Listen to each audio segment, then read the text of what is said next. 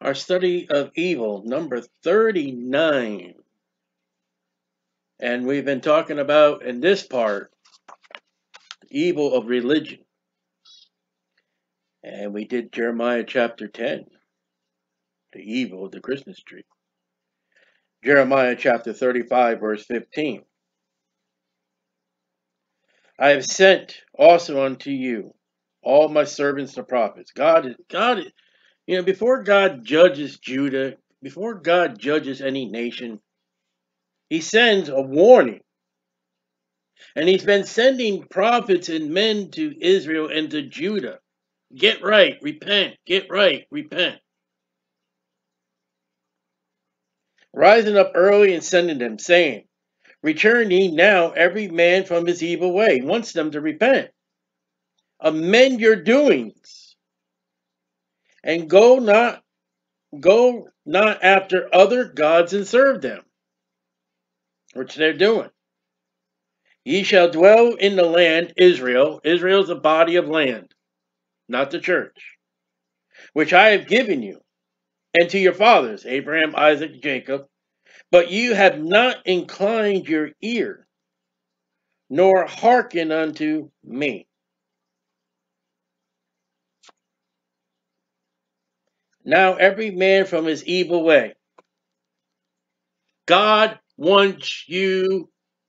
Evil would be here is a sin. Following after other gods. You are in a sin called evil, following, worshiping, and serving other gods. Today, Christians are to preach the gospel. Jesus Christ suffered and died according to the scriptures and was buried and arose again the third day according to the scriptures. That's a warning before a man dies. Repentance and turning from their sins, religion, from the ways of man and the world and the devil back to God. Man is to quit serving himself, the world, and the devil. And that goes for Christians too. And the evil is serving self, world, and the devil and gods. Your evil way. Now we know of God that there is no evil. Thank God when we get to glory. In glory, in the eternal afterlife, for the Christians, the new Jerusalem, the new earth, the new heavens, there is never no more to be any evil. Evil as a sin and evil as a consequence of sin. And you say, Stiley, why are you studying it? Because we are living in a world today where sinners. I'm a sinner. I was listening to instrumental hymns today while I'm reading my Bible, and I'm confessing, I'm repenting to God and how vile I am because I know better. I repent. I'm a sinner. This flesh sins. I'm a child of God, but if we confess our sins, that's there because I sin. And God wants us to repent, and God wants us to come from the evil way. And the evil way is not the way, the truth, and the life of Jesus Christ. It's for the lost and it's for the saved. And when you walk contrary and you go against the way of God, as often found in Pilgrim's Progress, Pilgrim himself and other men that he met along the way. I remember part in Pilgrim's Progress, they come up to a hillside, and there's a path to the right, and there's a path to the left, and going up a hill that's steep. Well, the ones that went left and the ones that went right, they were never seen. And as Pilgrim goes off to Doubting Castle, he almost didn't make it to the promised land. Pilgrim, even at one point, had to turn around and go back another way to get his evidence. That's an evil way, because he would have been a lot further. How much time it took Pilgrim to turn and go back and get his evidence?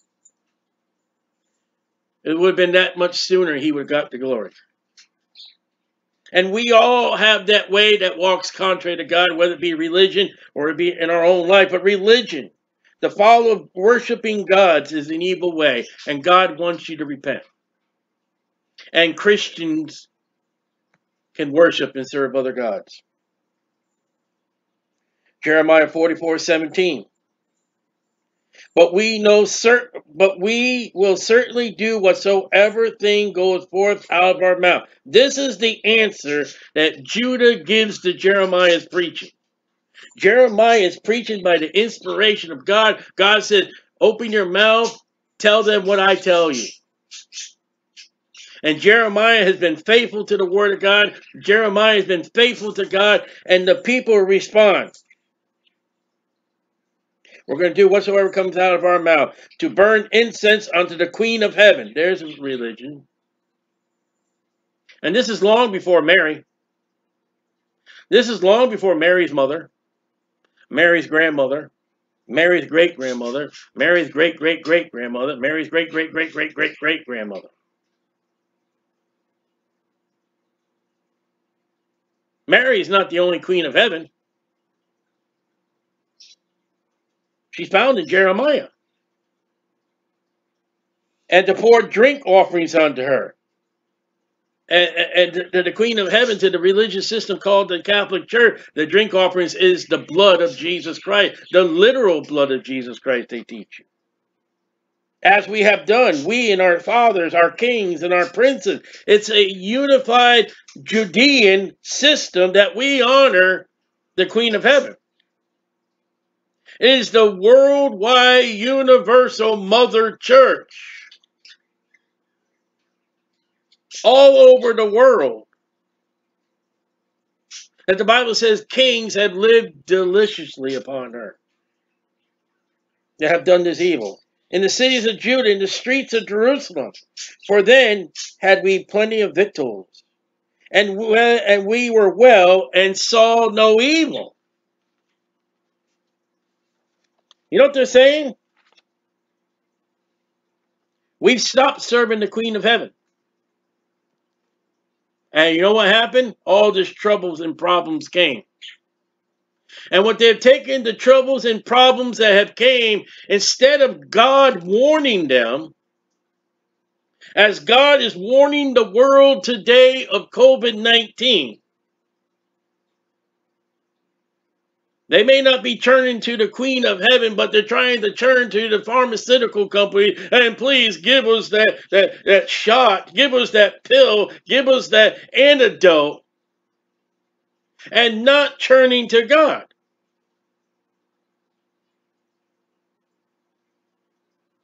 Mary, the Queen of Heaven of the Catholic Church, and to some, the Mother of God, which she's not, under the guise of the Mother Church, we were protected, so it seemed. Well, where is their Queen of Heaven when Babylon came in 3 times and the 3rd time the city was sacked? Yet, the more you trust in the Queen of Heaven, the more God gets angry. And the more you build and you fill that cup of the wrath of God. It's not Mary protecting you. It's the long-suffering of God and the patience of God. That he's not soon angry. And the problems and the lack of food, the lack of water. And God saying, I'm trying to make your life miserable that you will come back to me. It's chastising. When a father takes a belt and he whips your behind, it don't feel good. It's to have you, oh, I got to get right. I got to get right with the Father. And absolutely, here's an evil of trusting the Queen of Heaven or the Mother of God.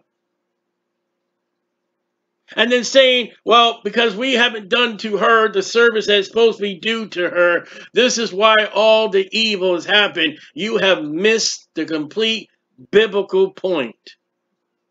You have missed the complete worship of God or the worship of a goddess.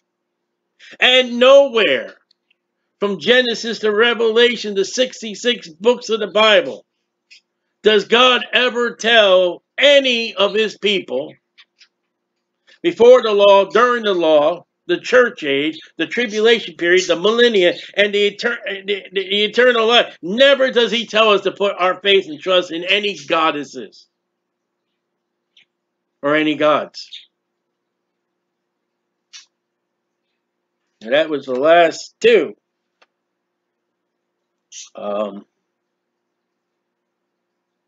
We've got finished up religion there.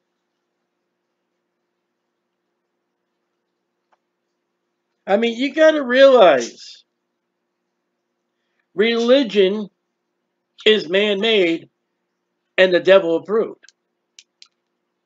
You got to realize that the festival of Easter and Christmas is Babylonian, it is Roman, it is pagan, it is Egyptian, it is the worship of other gods and goddesses.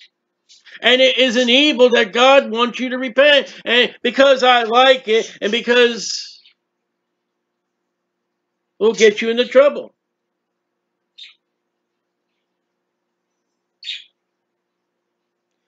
You may be worshiping a God while you're not worshiping the God. America says, in God we trust. Which one? Catholic, Buddhist, Islam, Baptist? You know, there's a Baptist Jesus and there's the biblical Jesus. Paul tells us that there's another Jesus, another spirit, and another gospel. One nation under God. Well, that's a joke. Because if we were one nation under God, why is that one God, that one Jesus, and the one Bible not allowed in your schools, your public schools, not allowed in your universities, and not allowed in your courts?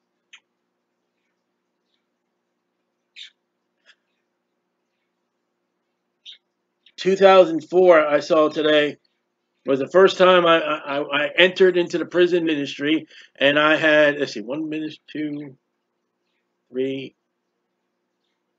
I've had 3 correctional facility prison ministries since 2004. And I haven't done it in a couple of years since my feet have gone bad. And right now the prisons are closed to the ministry. But there was a prison ministry I was in Niantic or East Line, Connecticut. I won't give the name. And the first day they brought me into the chapel. Now I'm a Bible-believing Christian, Baptist, old-time Methodist. And they brought me into their chapel to, introduce me. And once they found out where my standing was, I had a building that was way in the back. When it came to my time of teaching, I was way in the back. And I was put under a man who never went to church, did not have a home church, did not train his family. Now, there was a time that my family and I, we were without a church because there was no church. I was the church under King James Bible. And I got kicked out of that prison because the last message I preached, that when you get out of prison, it was a prison, it wasn't, maximum security. It was a holding cell for minor crimes, and you were going to get out. I think the most that you would have been in that prison is a couple months. And my message was, when you get out of here, you get yourself into a true Bible-believing church. You get yourself in a King James Bible-believing church. You get away from the people who sold you your drugs. You get away from the alcohol that you're involved in. You get your life cleaned up. You get your life right. You follow God, and then you do right. And I returned the next week to have this guy who never went to church and all the junk they had there. We can't have it here. People complained and they were offended, and that wasn't the first time. It won't be the last time. But in this prison correctional facilities, when they brought me into the chapel, and the chapel, the ceiling was round. And they had up on the chapel, they had every symbol of religion. The yin yang, the naked Buddha belly, and the crescent moon, and the cross, and the Star of David, and you name it. It filled the whole. I don't know how many they were. And then they had a little book area, book library area, and I walked over there and I found the junk, Joel Osteen, and the Koran, and just junk. And that is evil. It is evil to have that religious junk. By the way, Islam is when I left the prison system, because Islam was a denomination of the prison. And when it came to the Bible believing, God honoring, serving the Lord Jesus Christ, let's truly do the right way instead of the evil way we looked at. That man's got to go. You got to go. And then you wonder why people get arrested and they return back to jail. Because you're not showing the correct way.